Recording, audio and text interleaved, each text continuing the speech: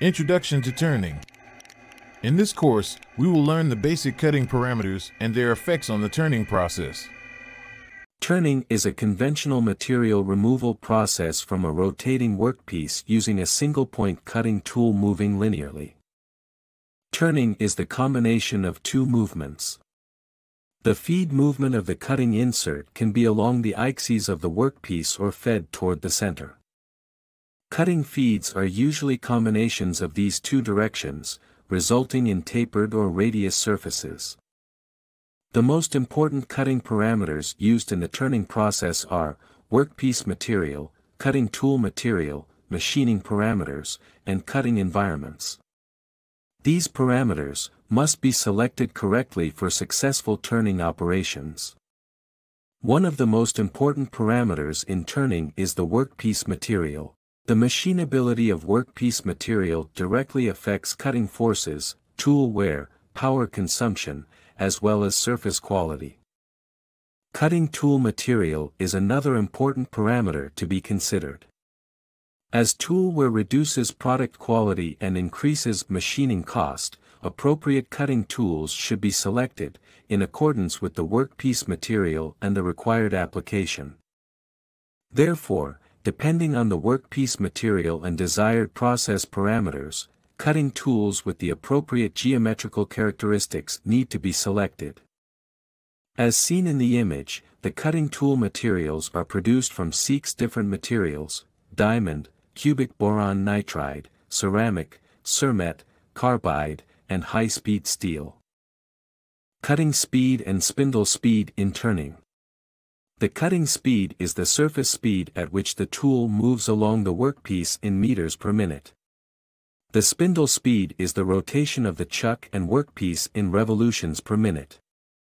Cutting speed is the speed difference between the cutting tool and the surface of the workpiece it is operating on. In another word, it is the linear length of the removed material from the workpiece in 1 minute by the cutting tool.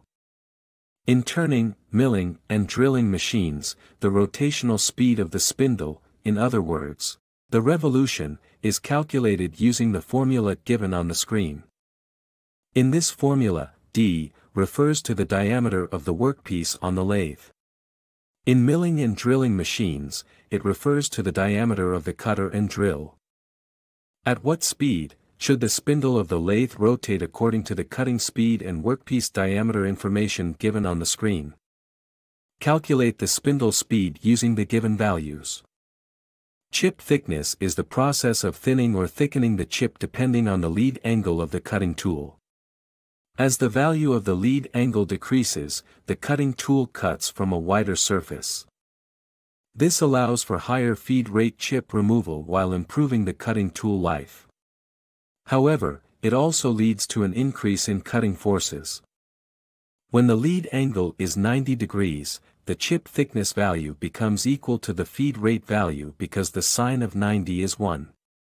When the approach angle is 45 degrees, the cutting feed value becomes higher because the sine 45 is 0.707. The graphics show the effect of depth of cut, feed rate, and cutting speed parameters on the cutting tool life in the turning process. If the depth of cut is too low, the chip control becomes difficult, vibration and heating increase, and also, it is not an economical machining method. If the depth of cut is too high, high power consumption, insert breakage and high cutting forces occur. If the feed rate is too low, rapid flank wear or chip adhesion occurs on the cutting tool. It is also not an economical machining method. If the feed rate is too high, the surface quality of the workpiece worsens, the power consumption of the machine increases, crater wear and chip welding may occur in the cutting tool. If the cutting speed is too high, rapid tool wear and plastic deformation on the cutting tool may occur. The surface quality of the workpiece may deteriorate. If the cutting speed is too low, build-up edge occurs on the cutting tool. The surface quality of the workpiece worsens.